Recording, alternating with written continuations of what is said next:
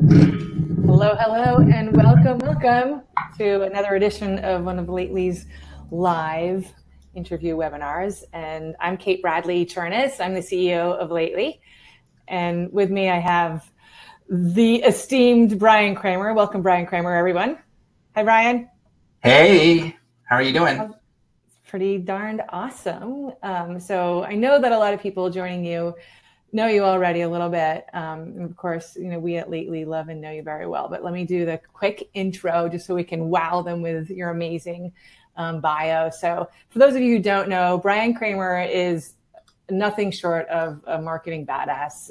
Not only is he a social media business strategist and a global keynote speaker, he's had a couple of best-selling books. He's been a CEO of some really successful companies. He's got 350,000 social fans. I mean, the list of his accolades go on and on. And really what we're going to focus on today is one particular accolade, which is Bryan instigated the H2H or human to human business movement in both marketing and social. And that's a little bit about the focus we want to drill down on for today's session. Sound good?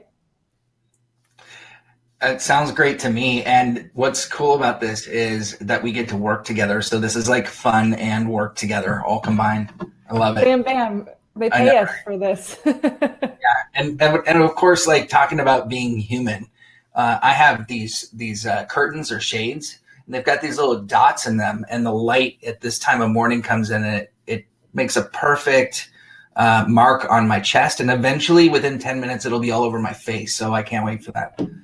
Fantastic. I was noticing you wearing your Tiger Woods red shirt today. It'll be fun.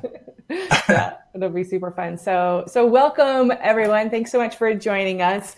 And let's just sort of get into it. Let's talk about being first for folks who don't know, like, what is H2H? What is human to human? Just give us the basics. Yeah, sure. Well, it's changed over the years. It's completely changed since the first time that I actually started using it, which was about 15 years ago when we first started our agency. Then it was more about a human experience. And it's kind of neat how it's kind of evolved. And it's actually evolved, I think, past where I originally intended. It's kind of like taken on its own meaning, and I've been along for the ride, if you will. When I first spoke it on stage at in San Francisco, when like it really kind of took off, it was a really neat experience. My friend Ted Rubin was there in the audience. He was heading up the whatever you call it, the master of ceremonies, or what, the guy with the microphone. So he saw the screen when I had it up, and the idea and the concept behind it was that that with social media at the time, which was fairly new, and social media still is fairly new. It's not that old. It's not like as old as the printing press. It actually allowed us to have communication with the customer. So anybody in any company, if they wanted to, if they were allowed to, could go out and have communication with the customer, which is like a totally new epiphany, experience. Like all these companies going, oh my God, what's going to happen if the customer says something we don't want them to say? Now we can't control the narrative. They get to have an open voice about our brand and about our product. So this whole new paradigm shift, I think, shifted our entire way of marketing. It opened up so many different channels and so many different, things, just like Lately. I mean, Lately, because of social media, because of communication and the way that we can communicate back and forth with our customers, that changes everything. So that's what H2H is all about, is having that conversation. And I do believe that conversation is stronger than any ad you put out or any, piece of marketing that you put out. That conversation is the strongest form of marketing that you can have. So that's where H2H was born. And just to anchor folks even more, like to get more basic. So there's B2B, there's B2C, like these are terms thrown around a lot. And so H2H is a riff on that, right? So instead of talking business to business or business to customer, human to human is the idea here, right? Yeah, I made a lot of friends when I said that in the book, that there's no more B2B or B2C. I found out there really are haters in this world, and I got to meet them. So that's cool, but that's all right because it got them kind of thinking about their own job. And it's interesting when you say there's no B2B or B2C. I'm not taking down on the fact that the processes inside of a company doesn't operate differently in a B2B or a B2C world. Of course, selling retail is different than selling to a person or selling to business. But on the outside, in the real world, customers don't see it that way. They see it all the same way.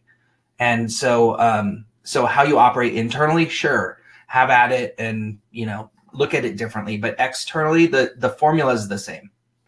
Right. And it's because, I mean, I think I'm going to put some words in your mouth a little bit here, but as we know, marketing is emotion based, right? And so just going to the heart of the matter and admitting that up front, right? Knowing that this is the case, that we need emotion to connect with people. People pay with their wallets. They pay based on how they feel. So let's talk to them as humans in the marketing of the company to leverage that, inspire that.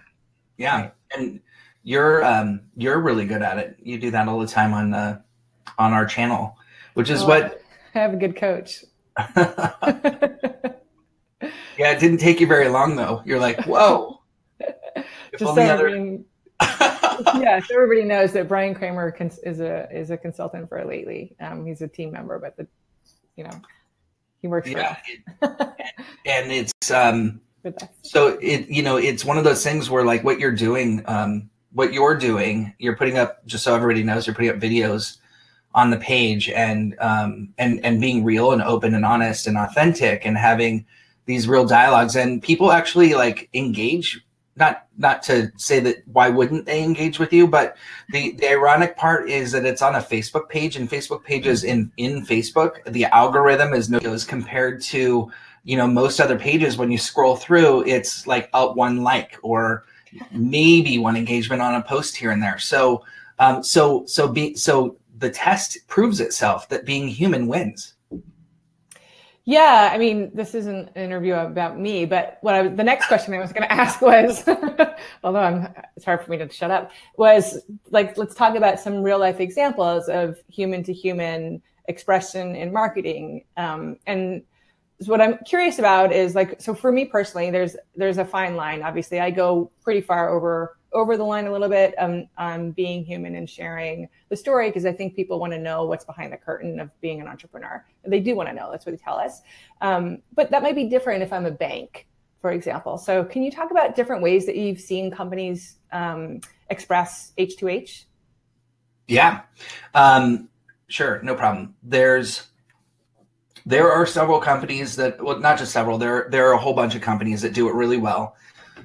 One of which that I've run across is actually Adobe. I think Adobe is a great use case, because when I have had issues in the past, I've tweeted out. I always test a brand. My wife makes fun of me because I walk into stores and I test them from inside the stores by tweeting them from the store to see like how is their social media. And I don't do it as much anymore, but I do it quite often. Like I'll do it if I'm sitting near a brand and I see a brand, I'll tweet at them and I'll just be like, how's their social media? Mm-hmm. It's probably not fair, but I like seeing how like the psychology behind it and what they do and who their social media manager is.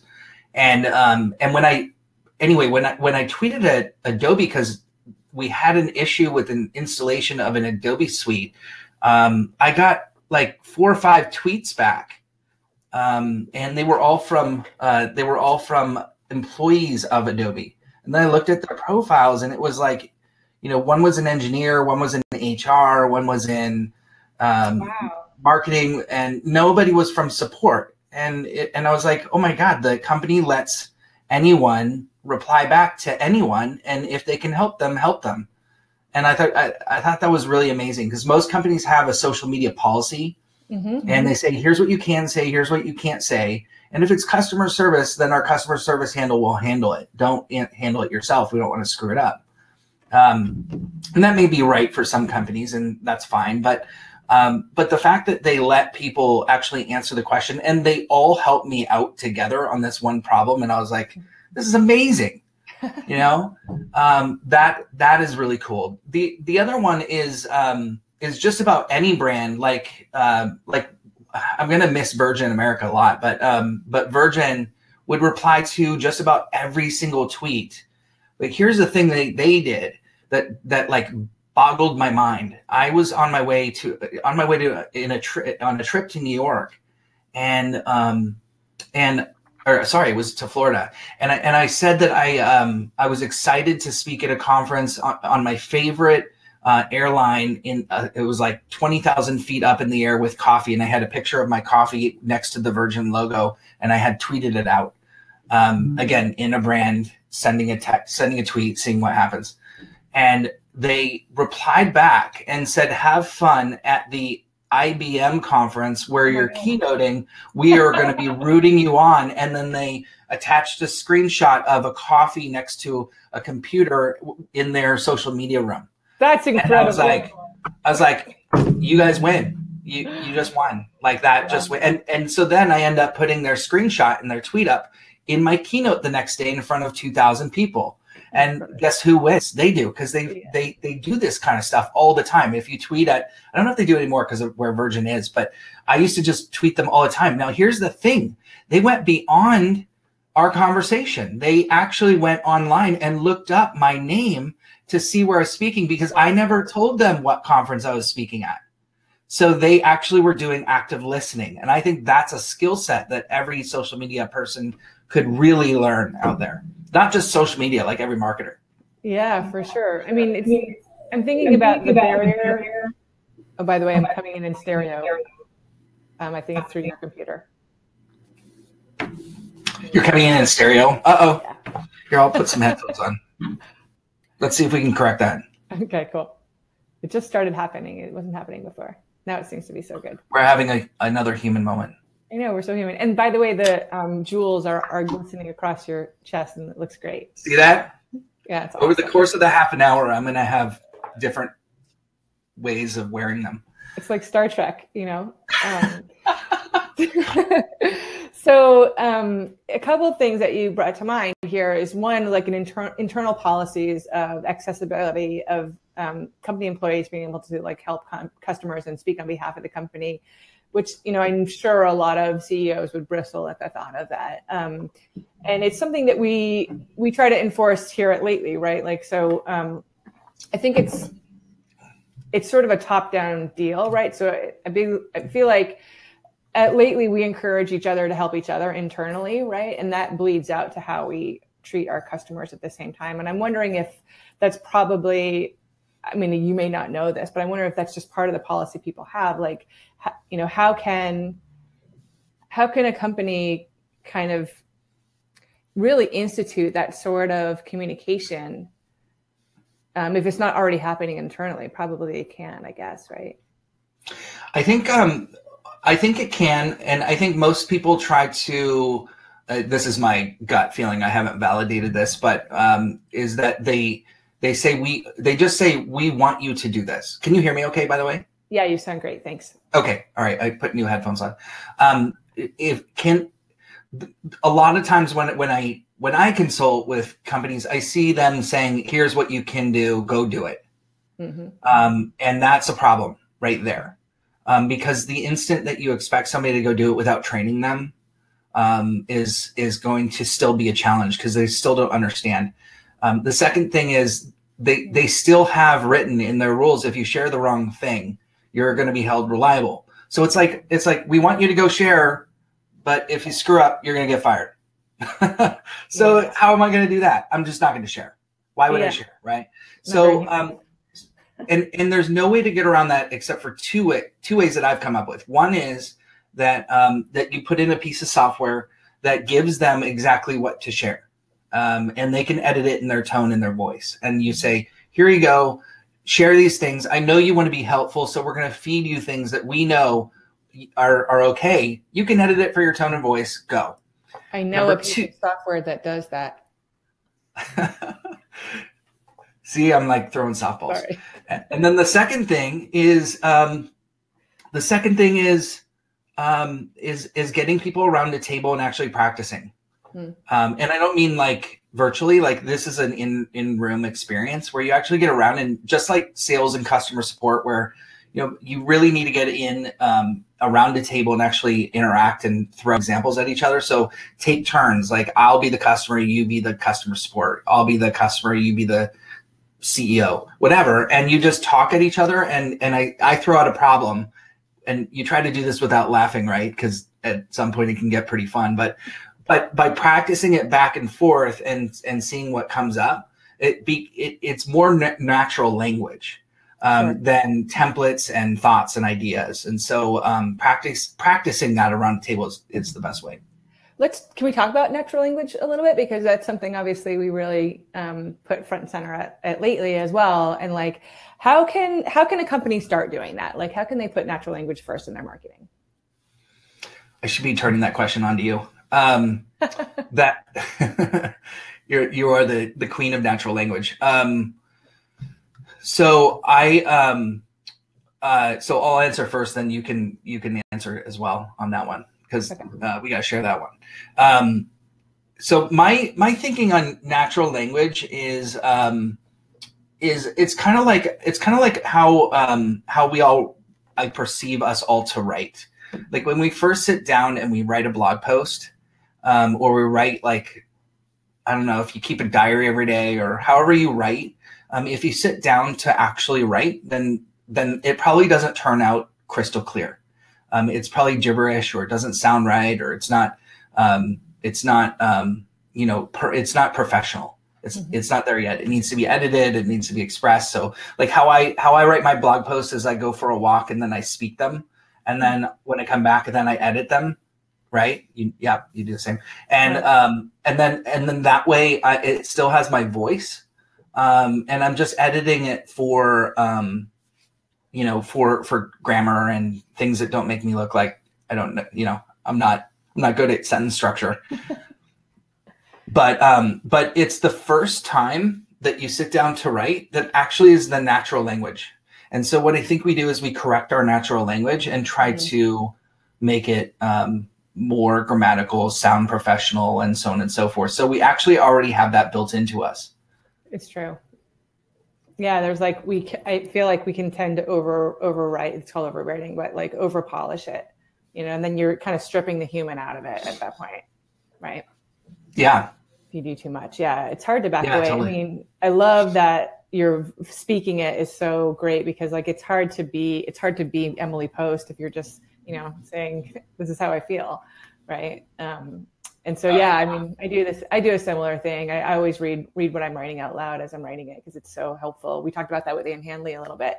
And I think the why about it is sort of important to touch on here, and maybe you can get there, you can talk about that a little bit, because I think a lot of people understand what we're saying and I think it's valuable, but they also, I think it's a little hokey, or like, what's the, why should I take the time to do really be social media and focus on organic social, which is really what we're talking about here, and focus on human, like what's the effect and is it worth my time?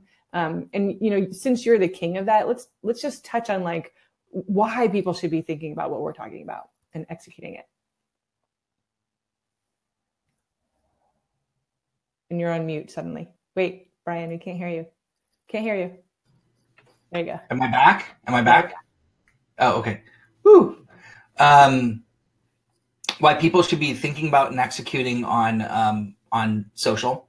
And human specifically. So if you're going to spend the time to get better at something like we're talking about, like what's the benefits of being human in your social? Well, I would say that the benefit of being human in life is in everything that you do is going to be a huge benefit. So I'll answer that in business, but I do think it really goes towards everything in life, right?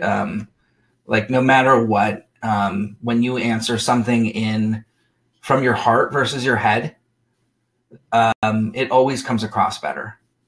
And everyone wants to connect with you. And connection is So when I wrote Shareology, I did over 250 interviews with people of all walks of life. That's Bryan's latest book, Shareology. And it was really interesting because I took everyone's interviews. They were all moved into one of those word clouds. Mm-hmm. And I took every script and threw it into that word cloud. And so I transcribed every script, moved it into the word cloud, and the number one word that came up, the biggest word in the center was connection. Wow. And that my one question that I wanted to answer is, why do people share? Mm-hmm. And connection is the number one reason.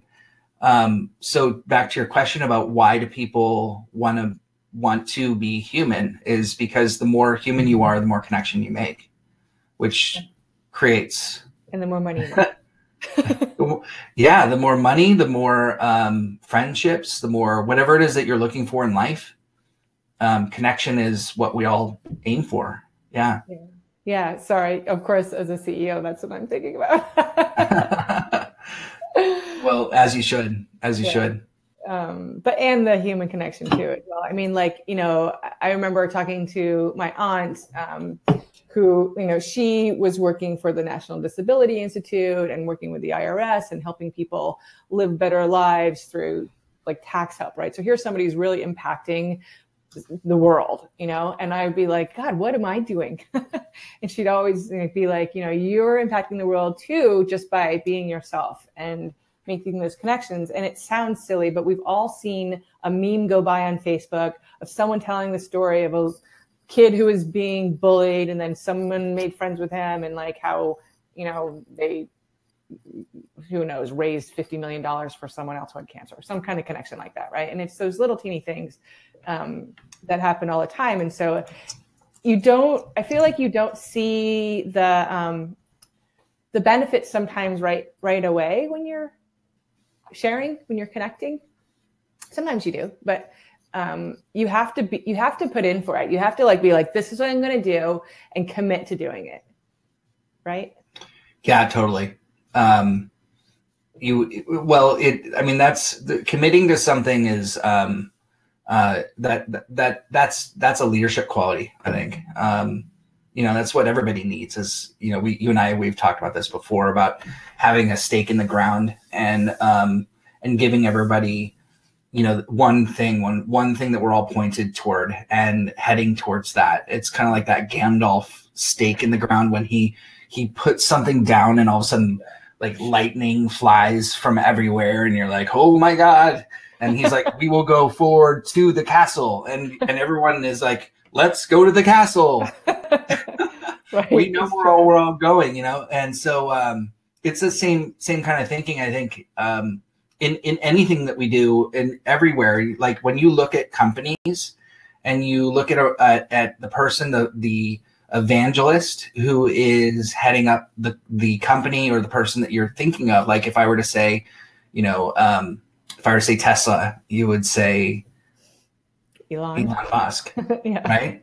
Or, if I were to say Apple, then you'd say either Steve Jobs or whoever the new guy is, Tim Cook. So you have all these evangelists, and the evangelists who we look to outside of the company, the reason that we look at them is because there are Gandalfs. And they have put a stake in the ground. They said, this is where we're heading. This is what we're doing. So they've almost brought us, the customer, along for the ride. At the same time, they're bringing internally their employees along for the ride by making that claim, by saying this is what we are going to achieve. We will be in space by 2025, or we will, be on Mars. Like they're sticking that in the ground, and that's what we're going to do. Yeah, I mean, of course, you do that all the time, and you have 350,000 social followers to prove it. Which is amazing. When I think one of the things that you do best in your ability to lead others to share, let's call it that, is by sharing yourself, obviously, so leading by example. And I've noticed that you actually give permission to the people around you to follow along suit in that way. It's not just, it's more than leading them, right? It's sort of like a door is opening and you're welcoming them into the world of sharing along with you by being, human, by pointing out the crazy dots on your chest, or doing a comedy club routine, or whatever it is. So. Yeah, or doing all kinds of Gaylord Fokker stuff, yeah. which is my life. Thank you for that. I think, well, first of all, I think you do the same, and I think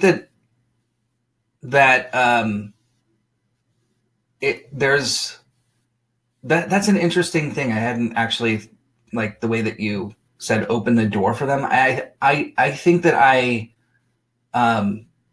get great drive out of seeing someone else like opening up when they haven't before. Mm-hmm. And as Bryan Fanzo says, they push the damn button. Right. And they go online and you see them like go, well, that was fun. Oh my God, I want to do that again. That, like, all it took was just that one time, and they're like, oh my God, this is going to be so fun. And then the repercussions of that are huge.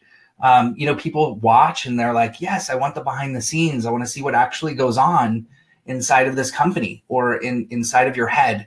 And kind of, unveil that shroud of mystery and see what actually is happening.